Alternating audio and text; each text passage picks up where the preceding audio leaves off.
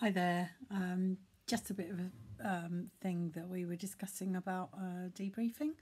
I just thought it might be easier to say it rather than type it.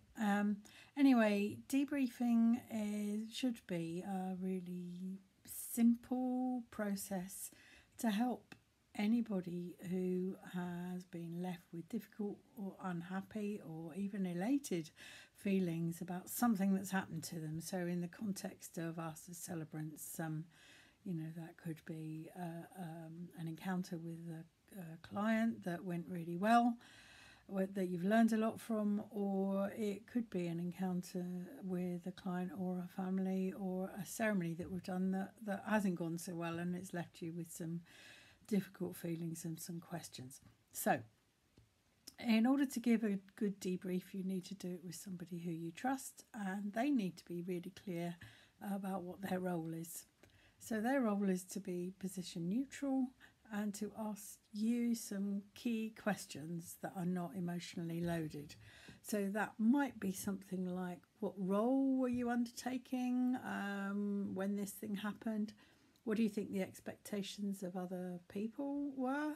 What were you expecting yourself? Have you been clear with them from the outset what was going to happen? What actually did happen? Have you got any thoughts about what made that thing happen? What do you make of it now that it's happened? What emotions are you feeling? And also just to check in, whether those emotions actually link in with any other similar feelings that you might have had in the past, so that you can see how that one thing could remind you of another thing, and there and whether your reaction is steady state or whether actually it's about more than just that thing. Also, just trying to think about if imagining that if someone neutral and entirely unconnected were watching whatever it was that was happened, what do you think they would be seeing, and what do you think they might say? It's useful sometimes to think out of your own head with these things, and to think about what it would be like if somebody were observing them.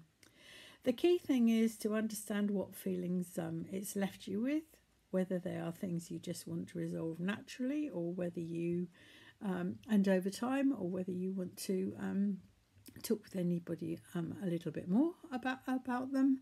And the key purpose really of debriefing is, one, so that you're not left with difficult feelings and that you've actually told somebody else, and two, that you go away from a debriefing session with a plan, i.e.